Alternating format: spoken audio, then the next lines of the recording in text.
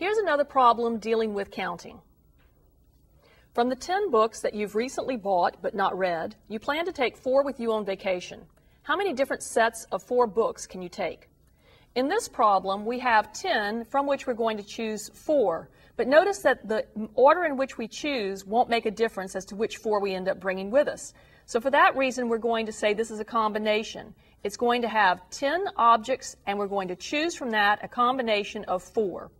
The formula we'll use will give us 10 factorial divided by 10 minus 4 factorial times 4 factorial. That's going to equal 10 factorial divided by 6 factorial times 4 factorial. Now we're going to write this out by starting off with 10 factorial and writing 10 times 9 times 8 times 7 times, and when I get to 6, I notice that if I just write it as 6 factorial, I'll have a common factor with my denominator.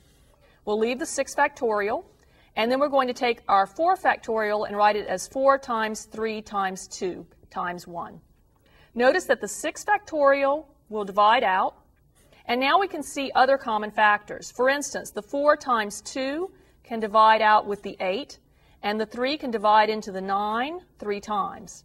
So now we're looking at 7 times 3, which would be 21, times 10, which will end up giving us 210. So there are going to be 210 different sets of books from which to choose.